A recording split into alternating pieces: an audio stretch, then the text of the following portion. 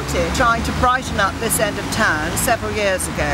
We got a civic grant to put up hanging baskets in Broad Street, and a couple of years ago we planted 1,000 spring bulbs in Hampton Road, leading down here to what I lovingly call the Teddington Triangle, because that's its shape. So what we're doing today is we're going to plant up the Teddington Society's bed on the Hampton Road side, and behind me is the bed that Strawberry Hill House are going to plant, hopefully with plants that relate to Horace Walpole and his historic plantings there. All the plants that we've got here we've bought from Squires with enormous help from them, and we're going to have their manager and some volunteers coming down from Squires, because they of all people ought to know how to plant their plants. And it's an enormous thank you to Colin Squire and his team, because they do so much to help Teddington.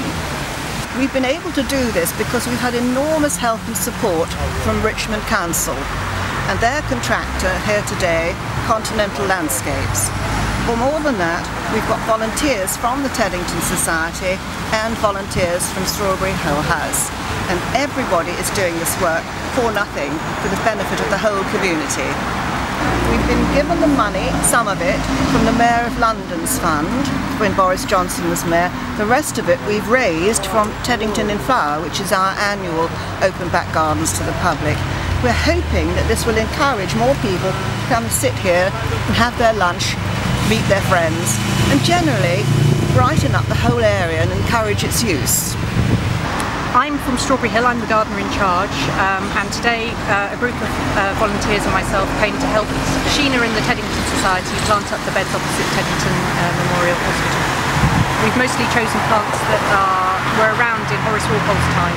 He had Strawberry Hill House built in the 18th century, so we've chosen plants that he would have seen.